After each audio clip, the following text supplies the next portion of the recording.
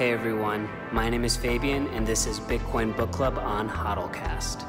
Today, we go over chapters 1 through 7 of Jonathan Beir's The Blocksize War. Bitcoin has a very interesting history, and this was a great segue from the Book of Satoshi, a book that we read last time. If you haven't seen that discussion, go ahead and check those out as well.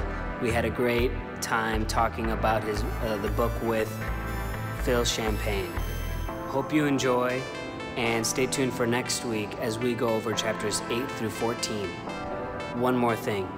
If you want to start your own book club, I've left a link to the materials that I've used below for you to use as you wish. All right, guys, hope you enjoy, and see you next time. But yeah, so that's that. How did you guys think of the book? I think, yeah, what do you guys think of the book so far? It's like Battle of the Nerds. Yeah, it's good. I think it's very good. I actually finished it. Just I've been doing a lot of driving this week, so I'm so mad at you for finishing the book, dude. Like, all right, whatever. We'll make do. What do you think, Max? I really liked it. Like I said, I know Kenny recommended it in the summer, and I kind of started with the audiobook for a bit. Didn't finish it at that point, but I think it was really good, like segue from Book of Satoshi, right? And then moving into this, and it somewhat similar to a lot of like newer projects today now too, where it's like the similar argument that's being made, I'd say. Yeah. No, I thought it was super interesting. As well, it's interesting. You'd hear like, I don't know, do you guys follow like the kind of Bitcoin devs now on Twitter or whatever? But like you'd see a lot of them. There's been a lot of them are mentioned throughout the book, and it's just kind of like, oh, that's interesting. It's super interesting. So I kind of want to talk about Brian Armstrong, but we'll get to that later. But yeah, and it was so funny to see Gavin and like people from the Book of Satoshi, like almost like characters that I liked in Book of Satoshi. Like it was like reading the sequel. Like I saw them again. It's like, yeah, Gavin's in there, and he's like portrayed in a good light here, you know. Like, so it's really cool that you know, it's nonfiction, but it feels like you know, fiction. So cool. So the big levels of contention, I think the whole book is out, and we're not going to spend a lot of time on this, but the whole thing is level of block space inside the block, modifying the rules in the protocol, the significance of nodes for ordinary users, and time preferences. And I guess this is, you feel this in like all these chapters. And one of my thoughts that I was thinking is like, I learned about Bitcoin now, and everything seems right now. And I mean, we could say that Bitcoin hasn't been altered since, but it's like looking at what they were arguing, I feel like obviously I'm not smarter than these guys, but I'm like, how could they not see this? You know, I don't know. What do you guys think about the issues that were brought up, or like your general thoughts on that? Yeah, well, I suppose with the whole book, I remember because I was in Bitcoin throughout some of this at the time, and the narratives weren't clear then. So hindsight's a great thing. Like they're very clear to us now, like what I suppose that or at least to me anyway, that like Bitcoin is much more important. The unchangeability of the whole thing, and like maintaining the kind of, well, I know there are changes, but the change in the block size would have been massive, and it would have basically enabled corporates to just come in later on and just, well, kind of bastardize the whole thing at a later date. And at the time, none of this, like Lightning wasn't really a thing. It wasn't clear how it was going to scale. And like, I remember I used to like the kind of, you know, the altcoin narratives. I used to buy that, and I lost a lot of money doing that kind of thing. But like, you know, like all these new coins that like it was faster and this was going to be the new thing. So like all these, like Litecoin, that was a big one, but there's even weirder ones like Digibyte, and like they were all spin-offs of Bitcoin. And like, if looking, it's a lot of the same guys that are still in those communities that believe this kind of speed scale narrative, when that's not really what it's all about. It's all, you know, like the monetary revolution.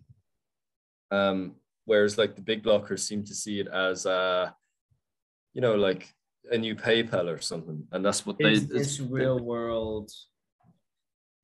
Yeah, yes. Yeah. And I think with what I found very interesting as well, and is the narrative switch. Like back then, a lot of the Bitcoin developers, they thought that it was kind of like very much from like a tech company perspective, that we need to like keep scaling this and make this product better and better and better.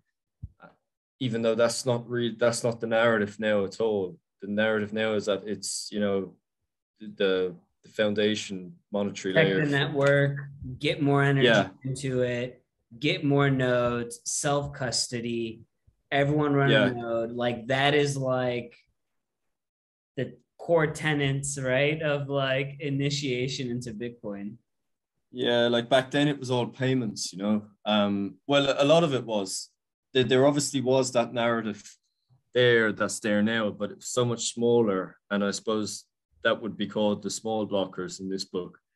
And it took time for that to proliferate. And now you just have someone like Michael Saylor talking about, like, you know, all day, every day. Yeah. Yeah, that's what I found very interesting. Anyway, it's just, yeah, very interesting how the narrative now has developed, and it's like kind of solidified that. And I think a lot of the guys would recognize this themselves anyway, now that we're involved in at the time. Because like, yeah, like all those guys have kind of gone quiet, and the same thing then happened.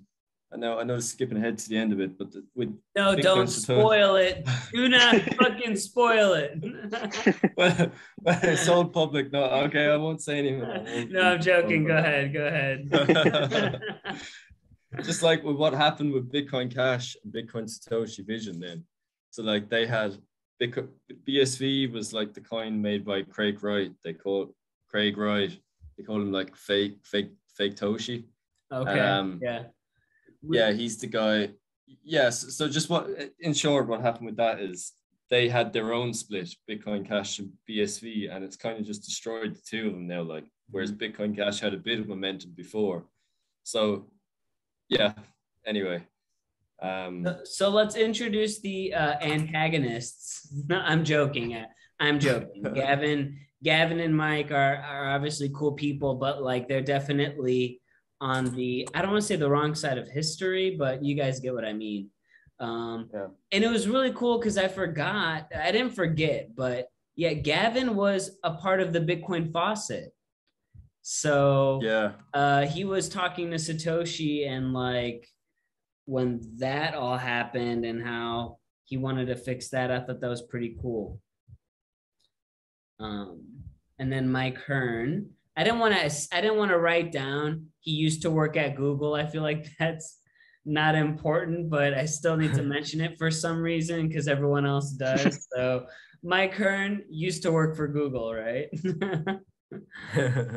Yeah, well, I suppose it is relevant in a little bit of a sense, because like it kind of encapsulates like like Google would be tech, so it has to keep getting better. Mm-hmm. It reminds me of the fallacy of appealing to the fallacy of authority, or the fallacy of appealing to authority. What is that? You guys know that fallacy? It's like because someone has a title that they're automatically on a pedestal or something. Yeah, I understand. Mm-hmm. Yeah, I don't know the exact term, but I know what you mean.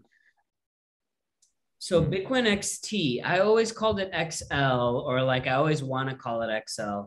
But yeah, so that's the main point, right? This is the kernel of where this all started. And you know what I was looking for, because this was a thing we say Bitcoin is a final cash settlement, right? And that is what it's intended. And I tried to look through the white paper, but I couldn't find cash settlement. There was cash transactions, there was electronic transactions, but there was no saying there of cash settlement. And for some reason, I feel like in the Bitcoin standard, it was mentioned that Satoshi meant it as a cash settlement. I guess we all think it's a cash settlement, but I couldn't find it, I guess is what I'm trying to say in the white paper. Yeah, I don't think, yeah, and I think we mentioned this previously in one of our other discussions, but like he does kind of talk about it in that sense in like the book of Satoshi, say in the emails, he talks about like the Austrian economics perspective, but maybe, yeah, it's not in the white paper. I think like a lot of the Bitcoin Cash guys or like the big blockers use this then as a kind of like a justification to raise the block size when it was disingenuous, really, I suppose. Yeah, very short-term thinking, right? Just to optimize the current product. Yeah, because if it seems kind of obvious to me now, maybe you guys might differ, but like if they did raise that block size, it's likely it would have been raised again now. And then that means that other things that were fundamental to the protocol could be changed as well. So like the government's just going to come in then and just start fire all their resources at it to destroy it until like, if it's, maybe it wouldn't even have happened yet, but if it's actually a threat to the existing financial system, it just seems like inevitable. And I think they will still try and do that, but now it'd be a lot trickier to pull off, I think anyway. And I think the route they would go to, obviously the protocol is going to be one, or like the network, but the other, I think they're just going to try to mess with the markets now, right? And I'm not saying but like that is another angle of attack, is the markets, not in addition to the network. Yeah, so like I think that like how they would have done it if this had happened, they would have gone after the protocol itself, but like now they're going to go after the on-ramps and stuff, which makes the protocol a lot safer. Well, I suppose. Max, it's up to you to hold the line with the on-ramping. They'll be closing off the on-ramps and Max to be trying to process as many as he can. Yeah, I guess I'll have to get into the mining too, or some non-KYC stuff. Yeah. And one thing that I noticed, so there's a lot of letters of support from Gavin and like the bigger block boys, right? The big block boys. And I just thought it was so funny. I mean, just like it's like these guys that want the bigger blocks. It's like, we have these companies behind us, right? And here was BitPay, blockchain.info, Circle, KNC Miner, Itbit, Bitnet. And I tried to see where these companies were, like a quick Google search. Some of them were bought out. Some of them kind of just stayed being their own thing. But it really ended. Go ahead. I was just going to say Itbit or Paxos now. Like they're very big. Yeah. Powered by Paxos or something like that. Yeah. Well, I think Paxos bought them, but like their whole exchange kind of side of things is Itbit. Yeah. And then it really was as I was reading through the chapters, it started feeling more like grassroots. Yeah, like grassroots small blockers versus like companies that got together that wanted to make changes. And that's very against, how I've come to know Bitcoin. Yeah. Vamos. He was an interesting character. I think he actually did a lot. Does anyone remember what he did or what was surrounding him?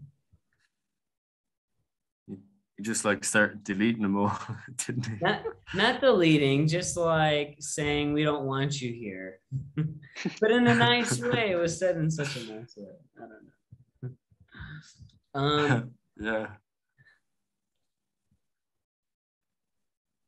Bitcoin client was interesting. The first Bitcoin client was all in one, and now everything is so separated.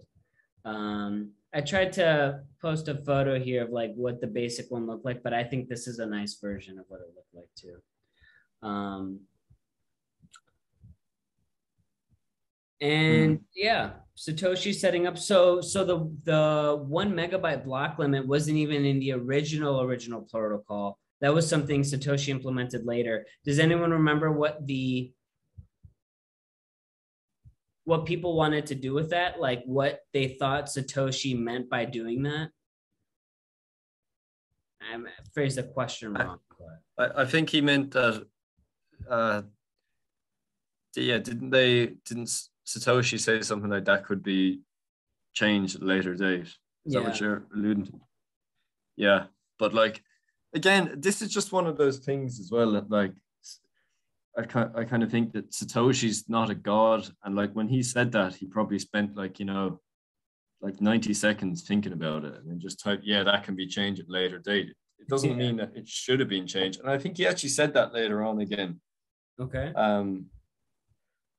But again, that's another thing that was used by like the big blockers and to justify the change, kind of misquoting, and this is not in its full context, like. Happy accidents. Yeah. And then Satoshi came back from the grave. like what? Guys, I don't know about you, but like every other chapter I was like, Jesus Christ, like so much shit could have gone wrong and like we're okay. Yeah, no idea he responded to that when I heard that. It was really interesting, like how concrete he was, like his vision on it and everything, and his own like perspective. And then obviously like just that being shut down, like it was just hacked, and even like made that entire like discussion like more hostile too. So really, really interesting. But even I was like thinking like, was he maybe hacked or so? But it definitely sounds, I might have to look at it more closely, but just from the like tone and everything, sounds like something like him. But just interesting to see that he was like so firmly against growing it, and really looking at like the longer like time, longer preference. Phil needs to do an edit on his book to include that, because like he does. Like it's fairly important, like what was said there. Well, like I've never heard anyone mention this before. And it's like, there's only two options: hacked email or it was him. And both of those are like high probability, I don't know. I don't know. I think it probably was him. Like, because I think he must have, well, look, I don't know. Maybe he was thinking like, oh, Jesus, this is going to ruin Bitcoin or something. I need to come back for a little while. But this was quite different from the I'm not Dorian Nakamoto, right? This was like not like in the like something we see in the movies, like I'm not one line period. This was like this. It reminded me of, because we're familiar with the Bible, right? Yeah. There's like many versions of the same book, right? And it's like different authors copied the book, and they're all saying like, my name's Paul, and this is, don't believe anyone else except for me, and it's like, that's what Satoshi's like email reminded me of, is like, I'm Satoshi, believe it's me. We only want 1 megabyte, like, well, if it was if it was hacked, it's a good hack. Like. It was very good. And yeah, and it doesn't help that apparently like the other email account got hacked, right? Someone just got his password or something. Mm-hmm. I'm curious what that password was. Everything else is written on paper, but like the one password he didn't, got hacked. And then I dug up the YouTube video on why we need smaller block sizes. Maybe I'll edit it in here and put it in here, but that was pretty interesting. It was really well made, and it was like, made in 2014 on like, it was like a public service announcement for 1 megabyte Bitcoin block. Right. Yeah, it'd be interesting to see that. I'll check that out. The feed death spiral. I messed this slide up, but does anyone know what the feed death spiral is? You?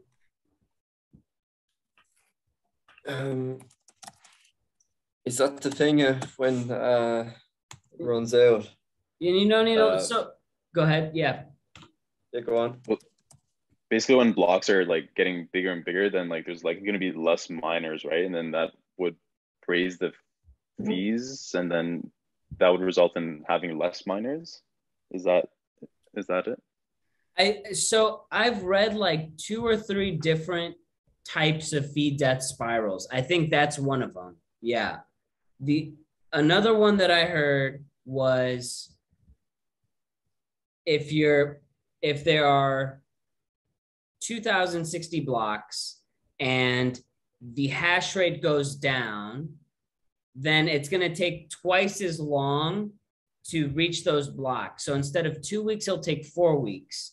But because it takes so long, then less miners decide to mine because the difficulty is too high. And then with less miners, then it's just harder and harder to reach the block. But I think, I think Max, what you were saying was the one they were mentioning in the book. This was just another one that I heard, but there's like a lot of, I don't know. I came across like 2 or 3 different answers on feed death spirals. Why did I bring that up? It's just, you're still early when like you type in feed death spiral on Chrome and like just nothing related to Bitcoin comes up. You got it. Everything I found, even in YouTube, is like whatever I type in, I got to add Bitcoin at the end.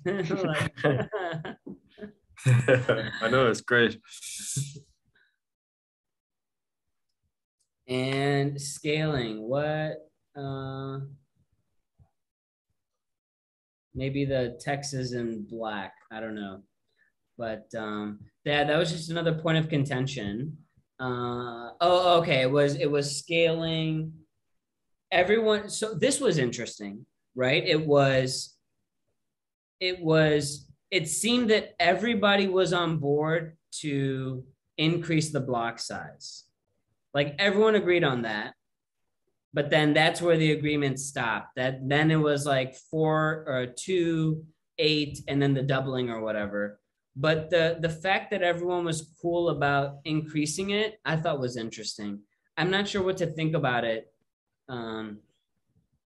Yeah, well, I think it's important to remember though that back then, like nearly all the nodes were like run by the miners. So like individual nodes wasn't a thing. So like the storage space. So like I suppose the problem is important just to clarify what the problem was with the big blocks. It was basically that the hard drives, normal people wouldn't be able to run those. And if they kept making it bigger and bigger, eventually it would only be like thought out to its conclusion. There would only be like in 100 years later, like 5 data centers in the whole world that are doing basically kind of what's happening with Ethereum now. Yeah, it's that's the problem. So what were you saying? What was the point? What's the question you asked, Fabian? I didn't ask a question. I was just saying that it was interesting how everybody was in agreement on increasing the block size. It seemed like. Oh yeah. Yeah. So it's like none of them seem to see any problem with the fact that normal people wouldn't really be able to run nodes in the future. No, I think they were making the argument that is it Moore's law that, or is it Melcast's law? I can never remember which one, but the memory would double, and then every 2 years or something of computers. That's Moore's, yeah.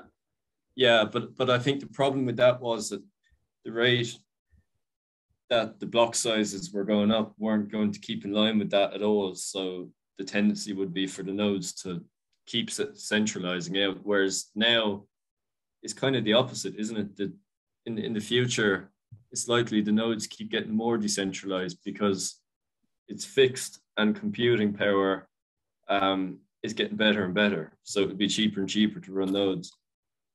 Yeah. So I think now it seems, yeah, should have the market spoken on it? Like Bitcoin Cash is basically worthless now.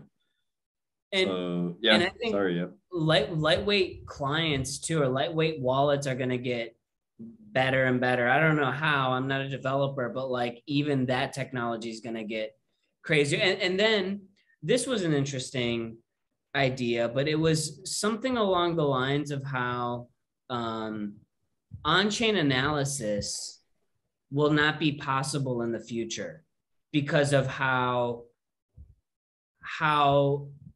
layer 2 and different programs will obfuscate and change and hide like a lot of the transactions. What do you guys think about that? Yeah, well, I was chatting with a Bitcoin kind of developer researcher guy recently, and he was saying that Lightning is eventually going to just act as like a coin swap, which is like Taproot supposedly enables this much more than than what's current. That would just, so like at the moment, coin joins are made. That's the kind of way of doing privacy with Bitcoin. But coin swaps are going to become more prevalent. And then if everyone's just using Lightning, like that's just a totally other thing. And it just ruined, like mass surveillance isn't really going to be possible. Now you could probably do individual surveillance. Like if you really wanted to figure out on one person, that would be possible in some circumstances. But like this whole blanket wide on-chain thing that's going on now, you know, it just won't be plausible, really. That's my understanding here. And I believe even for Lightning specifically right now, if you move something from layer 1 to layer 2, even if it's within like a channel that you have, I think it's technically considered a sale on the on-chain metric. So even there, it's like it's difficult to classify, like as soon as it's on Lightning, like what exactly is it still? Are the like coins still technically like yours, or are they were they exchanged somewhere else? And I don't know, but I might have heard that I think Taproot made that more difficult as well to like just get the on-chain metrics to get more like granular with that, right?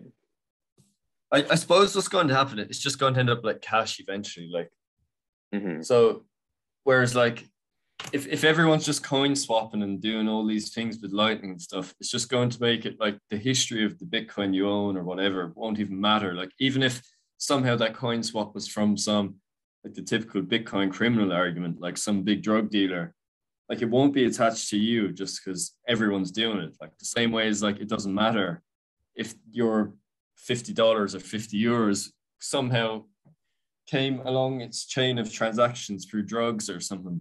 Like it's just, that's just the way it is. Like I think Bitcoin is going to end up similar. And I suppose if it doesn't end up similar, that would be a serious problem as well. Like with the way, you know, like AI and just big data, like tracking and stuff, because like whether you think it or not, that we have dystopian governments now, like it's kind of inevitable. It's definitely going to happen in the future at some point. And if Bitcoin can't help us there, like, I don't know, it wouldn't be good. That also reminds me of the ESG mined Bitcoin, right? Like they thought there would be a premium on that, or that people would start using that, but like no one cared. Yeah, I find those narratives so funny. It's like all these corporations kind of like posturing, say, yeah, we're all for that, we'll support it.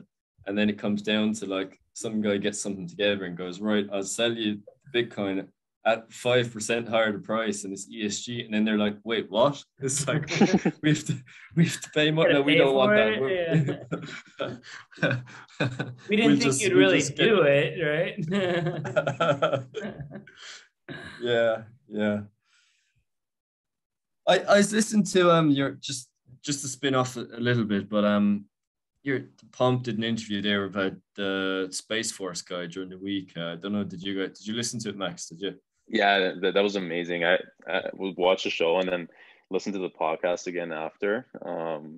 I just love the way of how he puts it. I've been following him quite a bit now, but is it just Laurie? thinking like his approach to. Yeah, Jason Lowry. Jason Lowry, okay.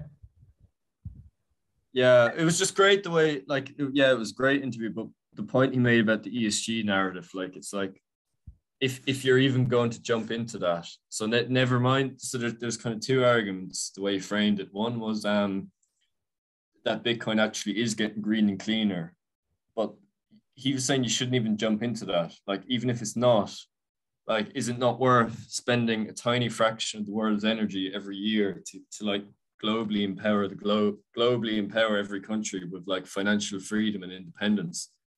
And like, well, the obvious answer is yes, but I don't know.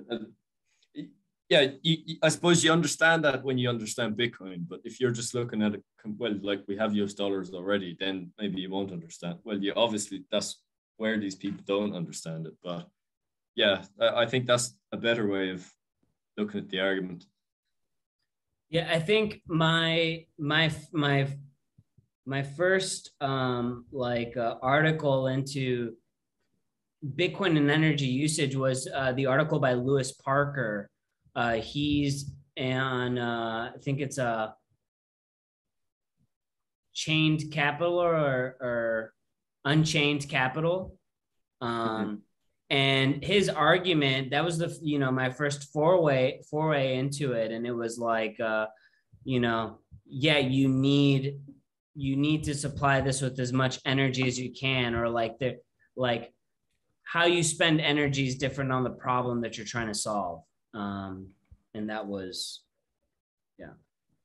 Very and I think anytime that the energy consumption is, first of all, like a lot of time they use like the per transaction metric. I think Nick Carter talks about this as well, where that's just not how the network works. And then even there were articles like comparing it to like the Visa network, like how much lesser like energy uses, but then it's not a final settlement at that point. It's like you usually wait like weeks until that you have finality there. So I think it just really shows a lack of understanding of how the entire like network operates, where you're really comparing like apples and oranges pretty much. Yeah.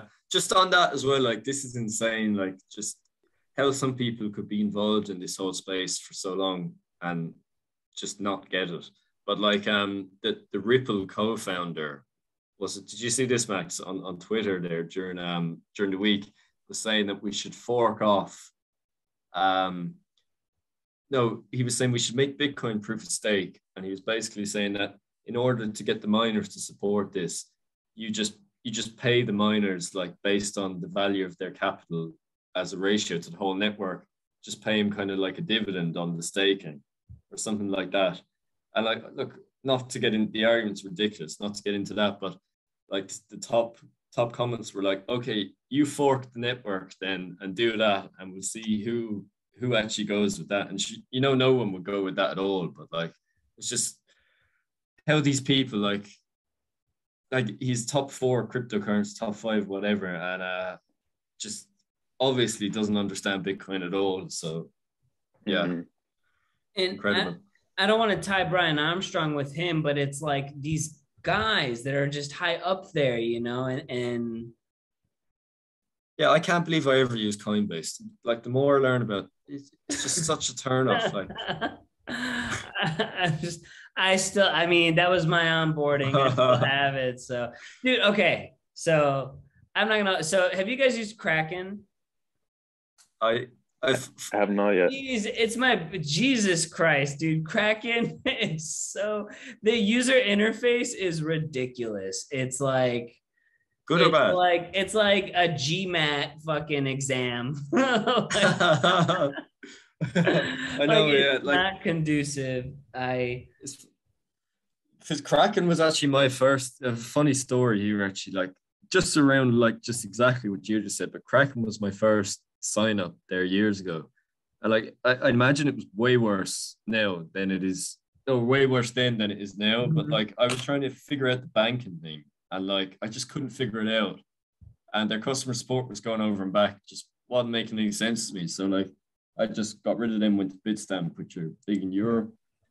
And like I don't know, like around user experience on the exchanges, like how are they still so awful? Like most of them, it's just, it's because these people, the people that build these things don't, they're from the Wall Street trading world. Like they're all, like NASDAQ kind of guys and interactive broker, TD Ameritrade trading platforms. Is that what you're trying to say? yeah, like they're all kind of forked, like talking in Bitcoin speak here, forked, but they're like white labeled from the existing ones that do stocks and all that. So that's how they all end up looking like that. But like it's starting to change. Like Swan, obviously in the US, they're not doing that at all. And yeah, Strike, like those kind of things. So in this part, this is the part of the book where we start getting into like different blocks actually doing stuff, or the small blocks doing stuff. And I thought this was so funny. With the so Peter Todd introduced he was part of the small block group, and he introduced the RBF, and that was the replace by fee. And this was like a way to like obfuscate or like mess up big block users or big block big block users. So it was like what so okay, so to lay out the scene, it's you have big blocks and they're aggregating into a larger block size, and then you have the small blocks, but you have two different miners, but they're all working supposedly on the same blockchain. What you would do for a small block miner or for a transaction to get into a small block is you would put out your transaction with a low fee, and then you would do the transaction again, but add a higher fee. So what would happen was the larger blocks that don't care about fees, they're going to just scoop up the first one that they see and add it into the blockchain. But the smaller block aggregators, the miners that are mining smaller blocks, they're going to negate the first one with no fees and then grab the one with higher fees and add that into the blockchain. And what that's going to do is more of the smaller blocks are going to get those blocks in, and then it's going to make what the larger blocks, the transaction that the larger blocks do, it's going to negate what they made. Does that make sense? I totally butchered. Well, I made that very confusing. But did that make sense? I thought it was a very neat trick of like. Oh, it made sense to me. Yeah. It was a cool, neat trick. Go ahead. Yeah. Is the RBF, like, is what that is now, like, just from thinking of like the interface and like just a normal wallet. So if I send someone, so say if I sent you a transaction, Fabian, and I said you set it with a really low fee, and then on the surface your wallet is saying that it's coming, but there's no confirmation on it, So it's saying that it's coming, and then I can then put a higher fee on the same Bitcoin and do it to someone else, and it will cancel your one, even though you're expecting it to come. Is that what that is? No. It would cancel whatever miner got that transaction. It would cancel. It would make their block invalid. The block they made invalid with that transaction. So it's like you send me. It's like you send me a transaction, and then you say, "Oh, hold on, wait, let me resend this with a higher fee." Right? But the first transaction that you sent is going to be picked up already by a bigger block. And then the second one isn't. It's going to be picked up by the smaller block. Okay. So, yeah. Oh, yeah. Okay, I get you. Yeah. And that's because larger blocks don't care about fees, and they kind of want to do away with transaction fees. We're not do away with transaction fees, but they don't want to prioritize or have that be an issue. They just want all the transactions they can get into a block. Where the smaller blocks, they value more transactions. It's going to take longer, but that's transactions there. And now that I'm thinking about it, that's kind of that kind of goes against why I think that people that want to mine big blocks, it would go against that, because when I think people that want to mine big blocks, I think they want as much transactions as they can get so they can get as much of the fees as they can get, right? But that's going, I guess I'm thinking about transaction fees in general, and what this is about is the RBF versus the replaced by fee versus the first seen safe. So just kind of I'm just speaking what's on my mind, guys. All right. And Gavin doubling down on his big blocks, and we kind of paint him as the protagonist here. But like, he definitely wants to take the reins. He wants to push this through really, really badly. And kind of just made himself king. I don't know. That's not fair, but. Well, look, seemingly the longer time he was having a lot of bad takes on things, and just not only were they bad takes, but the way he was coming across with those takes wasn't very like a king, like you said, which was very. I think a lot of the people that were involved in Bitcoin were kind of like people generally will just go along with things, but even the way he did it, people were like, hold on a minute, this isn't why we're in Bitcoin. Like, it's kind of so obnoxious. And, I think he got so frustrated, he just lost, well, based on what's in this book. Yeah.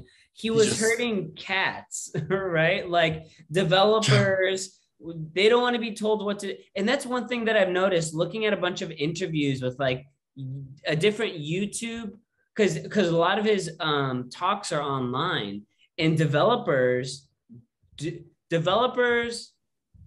want to do what they want. They want to work what they want. They don't want to work for anyone. They want to take their time. You know what I mean? They are like their own.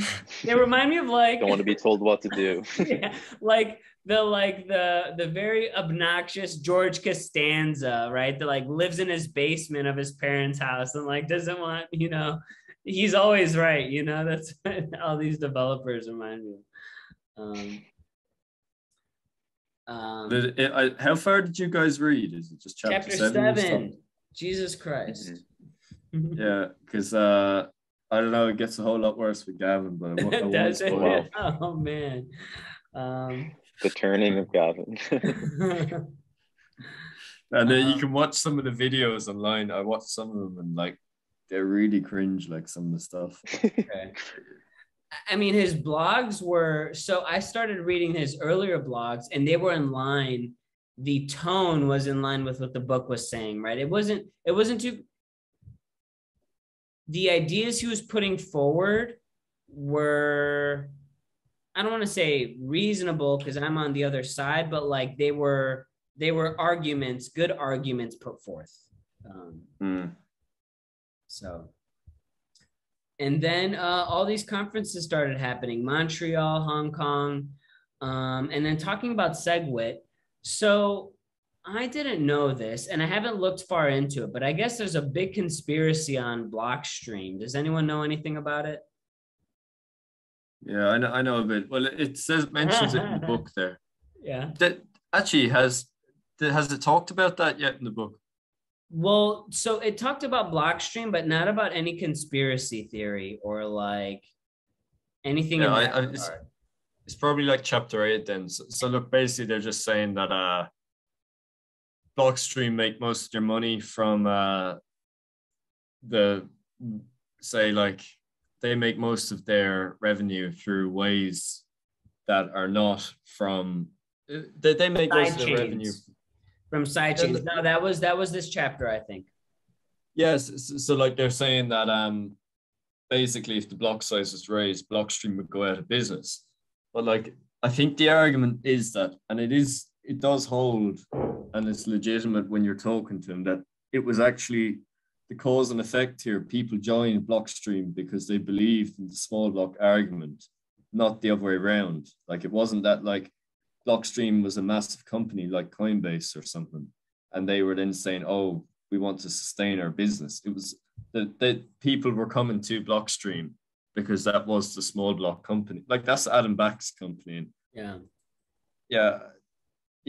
I think they talk about it a bit in the book, but I think I don't really buy the Blockstream conspiracy thing. I don't know what you guys think on it, but I don't know what the conspiracy is actually. Well, the conspiracy is that Blockstream basically got together and they stopped the big blocks because all their money was being made from like solutions to scaling without raising the block size. Wow. Like That doesn't sound like tinfoil to me, though. Like I think there's a bigger conspiracy that's out there. Maybe I'm overblowing it, but well, no, that my understanding that's literally it. And it does talk okay. about that in the book as well.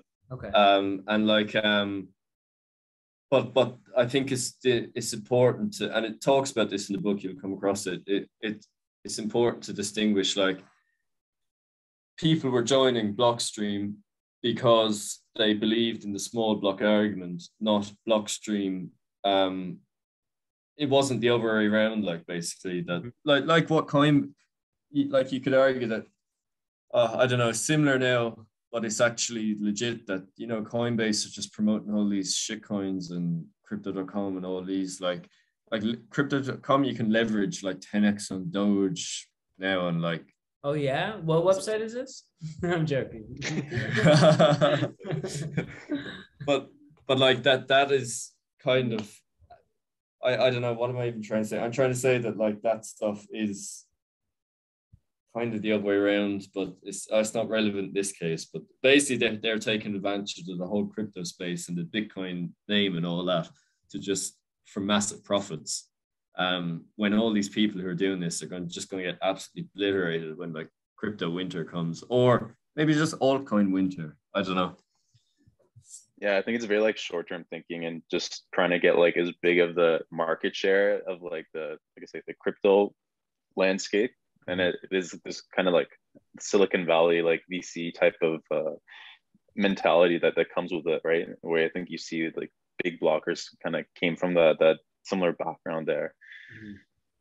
Yeah, that's exactly it. Like it's I think it was the same with the big blocker mentality itself. Is the kind of the Silicon Valley mindset, like products needs to keep adding new features, get better and better and better. But that's not really what Bitcoin.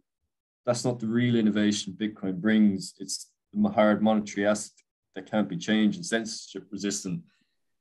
And yeah, we already had this conversation at the start. So Yeah, but that's exactly it, Max. Yeah. That's a great way of putting it. That's why I love like what Jack is working on now too, and that he's like fully bought into just Bitcoin as a whole. And I know Did if you you? guys saw Spiral, yeah, the puppet video. Oh Is that yeah, what I you're saw talking that. about? Jesus Christ. I have not been on top of Twitter or anything this week or YouTube. Yeah, it's good. I was just gonna say though, like your man Jack Dorsey's gone from Twitter like 2 days, and they've added like Ethereum payments now or something. Yeah, Oh I my saw God. that. It's It was like the Yeah. day after. Yeah. yeah, it's like here we go now. Like in a year, there'll probably be like 200 just shit coins like you pay on Twitter with. So Didn't Signal do something similar as well? yeah, like Signal, like they're coming out with their own shitcoin or something that's meant to be private or whatever. But like, why would you not just use Monero? Like, if you want to go down the privacy route, just use Monero or Zcash or something, or just integrate Bitcoin and do it like make it all coin joins or something. But yeah, it's like what a way to just ruin themselves, because they will, like when they start pushing. I think it's only in beta or something, but they will ruin themselves when they start doing that.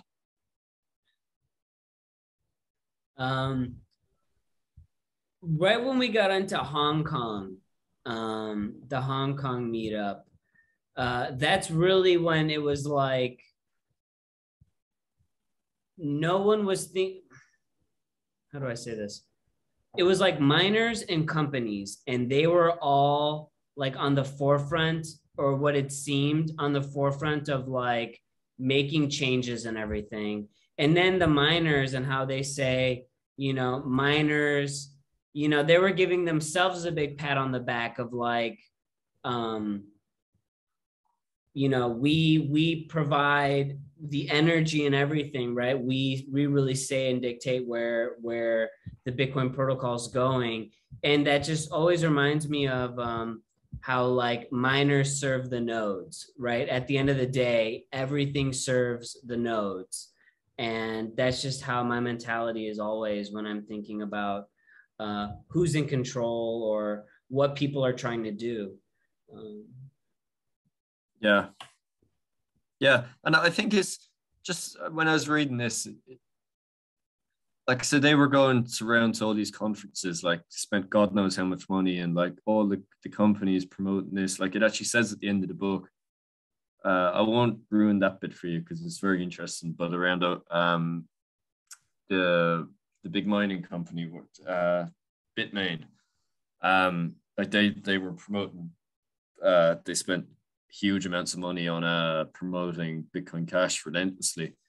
But it's just like I suppose it had to happen, but everyone in these conferences were convinced this was the way to go, and like this is a great idea and all that, when in reality, like it was just an echo chamber of bad ideas, really. And it was prevented by, the small blockers who grew bigger and bigger as the arguments grew. But like, it's just kind of a human thing that,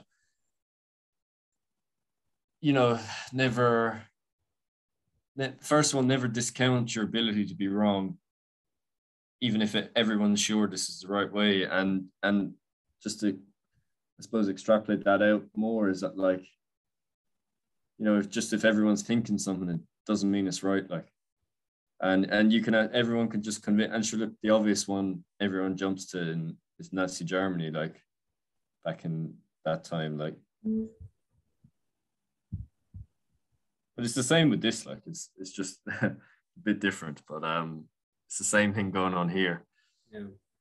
Yeah, and I think they mentioned like groupthink and confirmation bias a lot in the book too, right? Where everyone's just assuming and they're thinking the same thing, and then it leads them further into that. It's even funny to hear like the miners like in China weren't able to support certain block sizes at all, where it seems like it's interesting that wasn't like considered at all from some of the big blockers at all. But again, just shows like where their head was at and where they were looking at, right? Yeah, my big thing when I was just reading this, I was just, because you obviously know how it ends, like, but I was just thinking, oh, thank God, like none of this happened, because if we wouldn't be having this conversation here, and like none of that, it just means that, yeah, none of this would have been possible. And I'd have a lot more pessimistic worldview if it wasn't for Bitcoin, let's say. So, yeah. I wouldn't even know about what's going on, And then we get to Lightning Network. I thought it was interesting because the big block people kept on thinking this was like filibustering, right? So the different protocols to like keep the big block guys from continuing. And then again, what was it? Gavin had Expedia, Overstock, Tiger Direct, Newegg, like all these guys kind of be like, hey, look, all these companies support, right? And this was just kept on thinking, again, what we've been talking about, how companies, miners, like all the people that are centralized and don't have other motives or short-term thinking are on the side of bigger blocks and trying to push something. And everyone else is like, no, we don't want to. And then we get to Bitcoin Classic, and we're not even at cash yet, but this was the next step.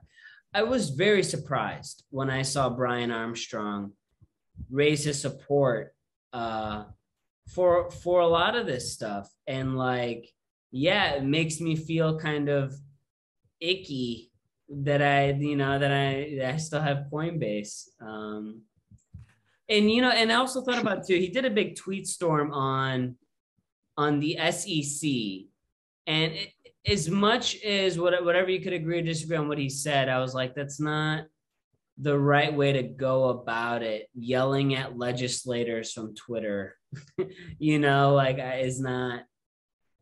I don't know, man. Yeah. I don't know if you heard, but they met up. Wasn't there like a recent presentation where a lot of like CEOs went to present in front of, I don't know, like it was Congress or something like that, and you saw like all these big companies like send their CEOs, and Coinbase sent their CFO, and someone was like, why didn't Brian go himself? It was kind of funny. Yeah, well, it's just what, sure, Brian, look, I obviously don't know the guy, but it seems that like Coinbase they don't really understand Bitcoin. It sounds crazy to say it, but like it just seems that they seem to think that the revolution is in all these altcoins, and like it's kind of Bitcoin's this old thing. And look, just that just turns me off. Like I'm obviously open to all the other things, and there are interesting stuff, but just having that as your primary kind of core just massively turns me off Coinbase. And as well, it's pretty much just this altcoin casino, right? Yeah, that's literally it. And like some of like the ads that you see just for Coinbase and stuff, like just there was one I saw the other day targeted at me. It was like this pulsing like SHIB dog thing. Like I was like, no. And yeah, and as well, like if you're using Coinbase, you can bet your life like you're getting the absolute most like tracked, and like your data is getting shared like a million places, like as much as possible. They're an exchange, right? They're not a Bitcoin custodian. Their job is to sell these products and make the spread, right? I mean, but they actually do custodian services as well, but and they also do some education. They do have like little they do like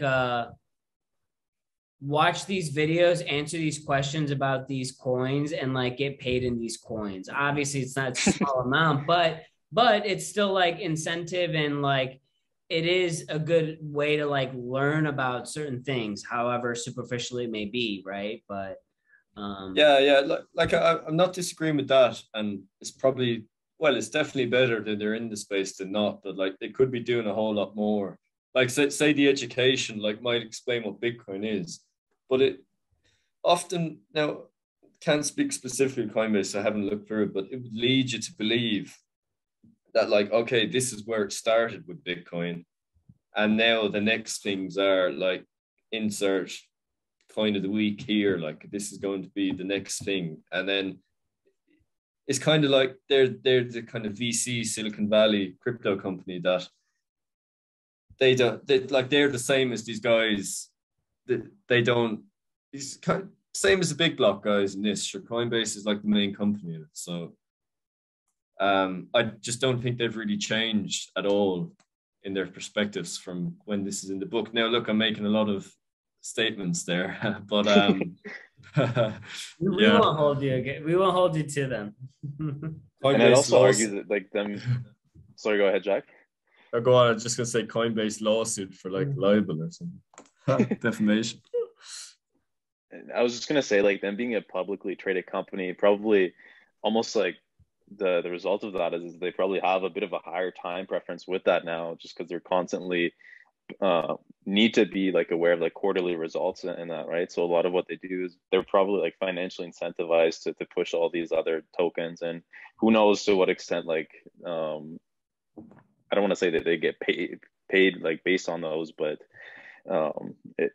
just the way that a lot of the coins are distributed, we don't really know how much of those they have, right? Or the kind of the financial incentives behind those. Yeah, but that's actually definitely true. Coinbase, like, I think they hold like a bit of Bitcoin.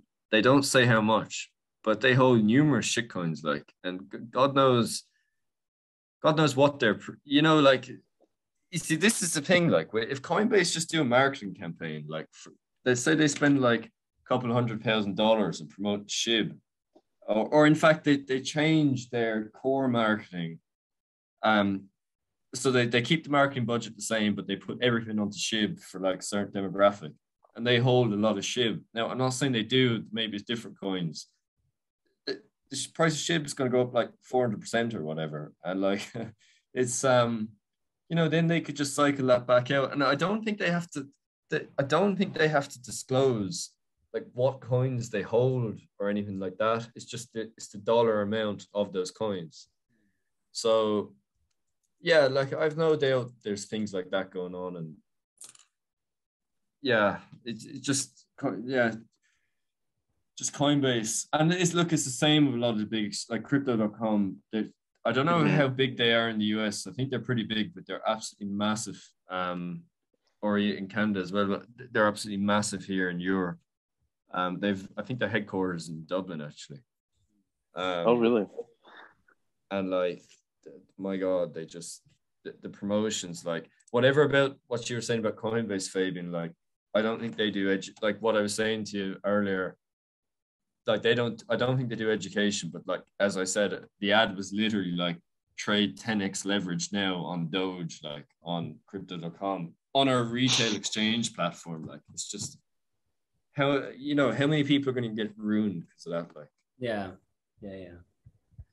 their marketing budget has just been absolutely insane. I think I don't know the exact number, but the Staples Center, for example, in LA now is the Crypto.com arena. Like, they have like, I think UFC sponsorships, even like a soccer team. So like a lot of like sports sponsorship deals that they're like just heavily investing into. Like, I was watching a basketball game yesterday. It was like Coinbase all over the arena. Someone had like a Crypto.com logo on the jersey. So it's, and I guess like that demographic is probably more likely to get into the leverage trading as well. Like those that are like into sports betting. Well, like at that point, it really isn't that different, right? Yeah, it's gamified, right? I mean, everything is gamified. Marketing is gamified, and that's just bleeding into here.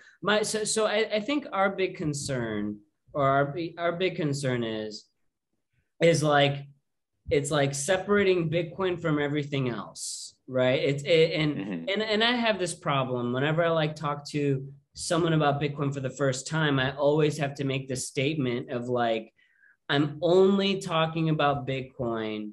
I'm separating it, right? But you can say that, and after the conversation, they might remember, they might not, but I think that's like, right? It's like one of those things where we really try to separate the two, and that's just a struggle, and that's just going to be life until Bitcoin is a unit of account, you know?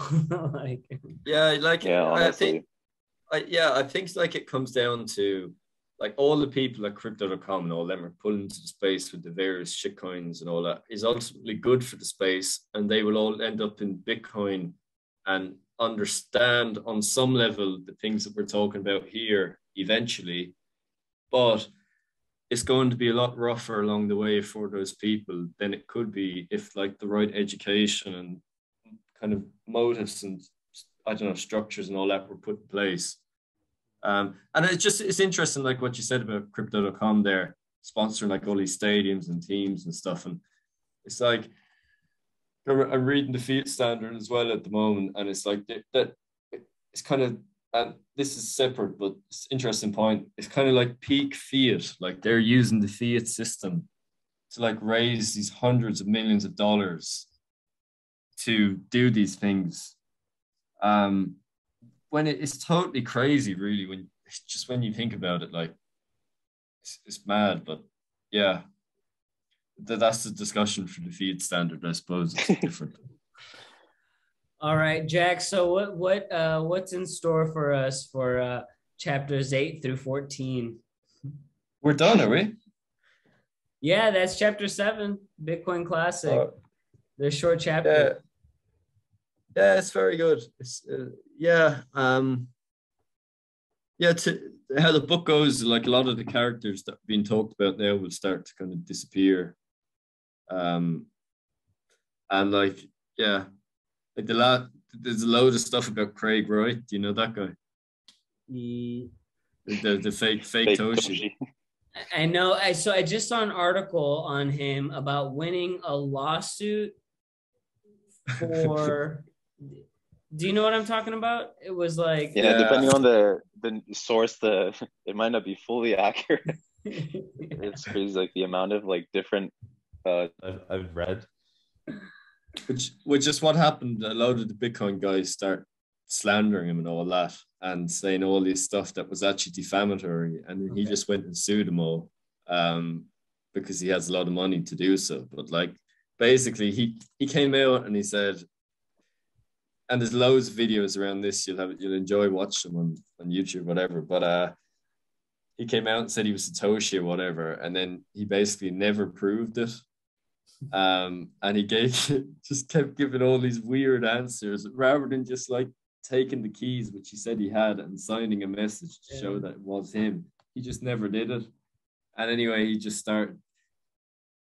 A load of the big blockers threw their weight in behind them, and it just destroyed the credibility of the whole thing. And it's still going on. Like that's the guy that's suing. Like I think it's got like tens of millions of dollars now on Peter McCormack, the What Bitcoin Did guy. There's a massive spat going on. But yeah, it's very very interesting reading. And he's the guy that came out with the Bitcoin Satoshi vision thing, which that was just a massive. I think there's like no block size on that or something. It's just a massive scam.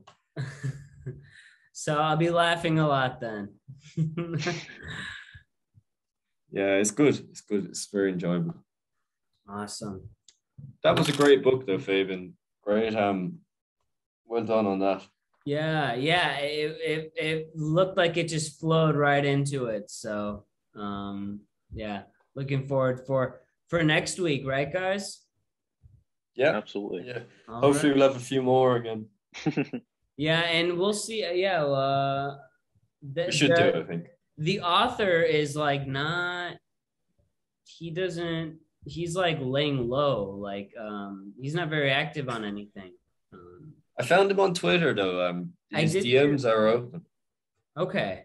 Well, maybe I didn't find him. I don't know. I'll check again. But all right, guys. With that, let's call it a day, and I'll see you guys next week, or we'll see each other next week.